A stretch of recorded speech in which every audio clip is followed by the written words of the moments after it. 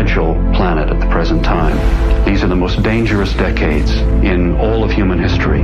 We have the capability to destroy ourselves, and yet we have not broken free of the limitations of that thin biosphere of the Earth. Now, some serious scientists are talking about whole colonies in space. Not on the Moon, Mars, or Jupiter, but on man-made planets, and populated not by scientists and astronauts alone, but by hundreds of thousands of just plain folks looking to get away from an overcrowded Earth, running short of energy, water, and clean air.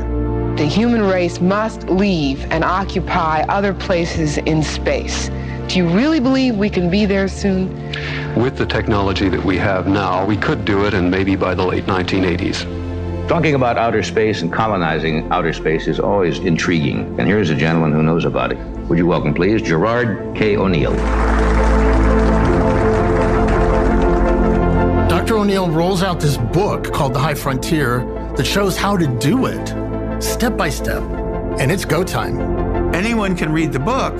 That will change how you think about space forever. It's possible to make habitats which are relatively big enough to be very Earth-like. 90% of the people on Earth in 100 years would move out into space and leave the Earth. We call the Earth the old country. Jerry O'Neill asked, is a planetary surface the right place for an expanding industrial civilization? The episode of human life being confined to Earth is coming to an end. Space will be the next civilization. Industries and colonies in space may sound incredible, but we who are working toward them know that most of the building blocks are already in place.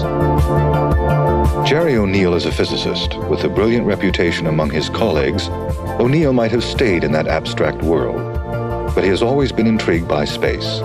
Jerry had a dream of going into space, and he went through the whole program, all the rigorous, grueling physical and psychological tests. I was really worried that O'Neill's influence and his greatness has not been publicly understood.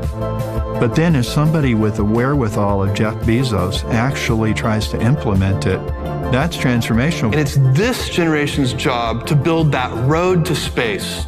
Professor O'Neill was very formative for me. I read The High Frontier in high school, and as soon as I read it, it made sense to me. Space isn't just something that's just the engineers show up to. You know, this is something for artists and writers and business people. We were a bunch of young, intuitive punks. We're all Jerry's kids. We're all, in one way or another, caught up in this idea. 3, 2, 1, 0. Yes, it was crazy. Yes, it was science fiction. Yes, it was way out there. But the steps were there. It was hard work. And all of us were willing to do the hard work.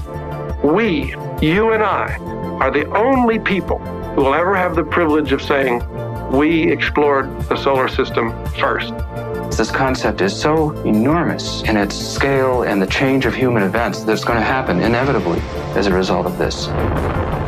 It's very important that it be about everybody, that we stay true to Jerry's vision.